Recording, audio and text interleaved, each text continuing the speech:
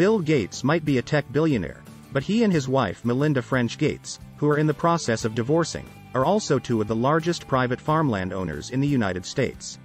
Recent reports detailing the extent of Gates's land ownership have prompted criticism from some environmental advocates and farmers, who say there seems to be a contradiction between his public environmental advocacy and his personal investment strategy.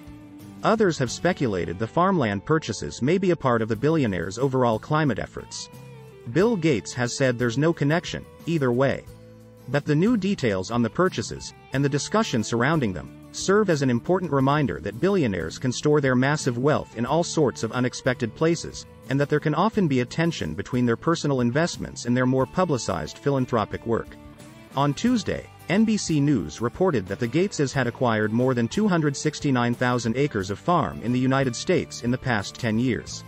Those purchases, made with the help of the Washington-based firm Cascade Investment and a number of shell companies, include farmland in nearly 20 states that cultivate vegetables such as carrots, soybeans, and potatoes, some of which end up in McDonald's French fries. These details come after the agriculture outlet The Land Report reported in January that the tech billionaire and his wife were the country's top private farmland owners in the country. An NBC News analysis also identified Gates as the largest farmland owner in the U.S. Almost 300,000 acres is a lot of land for one family or private individual to own, but it's still just a small part of the estimated 911 million acres of farmland in the U.S. While Gates appears to be one of the largest private farmland owners in the country, he's far from alone in wanting to incorporate farmland into his investment strategy. As Mother Jones recently reported, other large financial firms have sought to purchase agricultural land, too, even if they have no involvement in the day-to-day farming operations. Land Report, the outlet that named Gates the top private farm owner, notes several other families that claim well over 100,000 acres. The U.S. Department of Agriculture estimates that about 30% of U.S. farmland is rented out by owners who serve as landlords and aren't involved in farming, like Gates. All this is to say, it shouldn't be surprising that Bill Gates, one of the wealthiest people in the world, makes investments to serve his own financial interests. It's a good investment, Jonathan Loddick, a farmer and the policy director for the Center on Rural Affairs.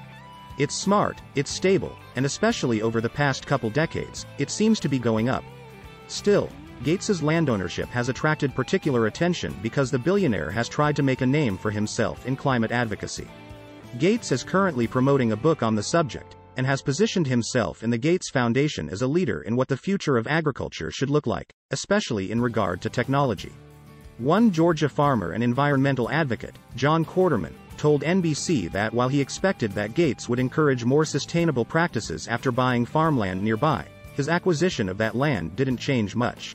And the National Farmers Union has suggested that the growing number of non-farmer owners like Gates buying up farmland and renting it out could lead to practices that hurt the environment.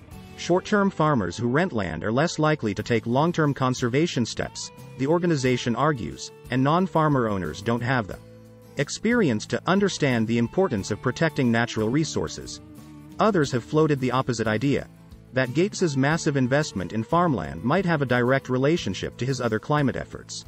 Newsweek, for instance, recently suggested his land ownership may be connected to his investments in climate change agricultural developments and impossible foods, though it didn't offer much support for that premise. While Bill Gates has previously tried to separate his Gates Foundation work on the climate from his private investments, Cascade Investment has defended its record on sustainability. In response to criticism, a spokesperson for Cascade Investment emphasized that it had enrolled all its farmland in a program by Leading Harvest, a nonprofit that releases standards for sustainability focused on biodiversity, conservation, and soil. Cascade plans to continue to evaluate and implement new initiatives that will improve the overall sustainability of its farmland portfolio, the spokesperson told Recode. More broadly, Gates and other wealthy buyers of farmland have also been criticized for contributing to the concentration of land ownership. Because they can usually make higher bids than what local farmers can afford, fewer people end up owning their own farmland. As University of New Mexico professor Nick Estes wrote for The Guardian in April, this results in a greater push for monocultures and more intensive industrial farming techniques to generate greater returns, while indigenous people and small farmers are more cautious with the use of land. The issues at play go beyond what pieces of land Bill Gates has bought. People tend to look either for the salvation story, he's doing this to save the planet, or they look for the opposite, You know, it's just another greedy landowner. Bruce Sherrick, an agriculture professor at the University of Illinois Urbana-Champaign, told Recode.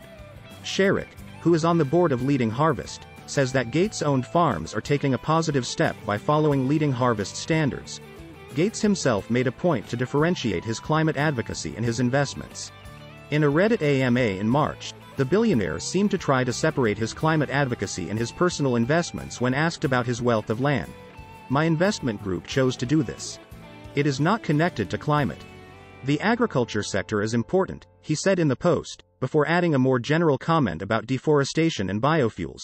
But whatever Gates might wish, many observers can't quite separate the two things. For them, Bill Gates the environmentalist is also Bill Gates the commercial farmland owner, and they think the two roles are connected even if Gates doesn't consider them to be. Bill Gates and U.S. farmland. Gates does not own the majority of U.S. farmland. Reuters traced the figure cited by social media posts as the number of acres owned by Bill Gates to The Land Report, which reports on major land ownership in the United States. The figure cited by The Land Report was subsequently reported by major news outlets including Business Insider and Forbes. Here. According to a January 2021 article by The Land Report, Gates owned 242,000 acres of farmland through two investment management firms, Cottonwood Ag Management and Cascade Investment. Here. The figure is far below the total area of U.S. farmland. A 2021 report published by the U.S. Department of Agriculture, USDA, said there were 895,300,000 acres of farmland in the United States. Using those figures, Gates would own about 0.027% of U.S. farmland. A spokesperson for Gates also told Reuters the claim that Gates owns the majority of U.S. farmland was false, pointing to the USDA figures. In a statement to Reuters, editor of The Land Report, and author of the article published by the outlet on farmland owned by Gates, Eric O'Keefe, called the claim absurd. While Gates does not own the majority of U.S. farmland, he is the largest private farmland owner, according to The Land Report. BlackRock and single-family homes. While BlackRock does not directly own single-family houses, as the world's largest asset manager, here, it owns stock in companies that do. But these companies do not own a majority of U.S. single-family homes. Invitation Homes, for example, has approximately 80,000 homes for lease across the country and is the largest landlord for single-family homes in the United States. Here.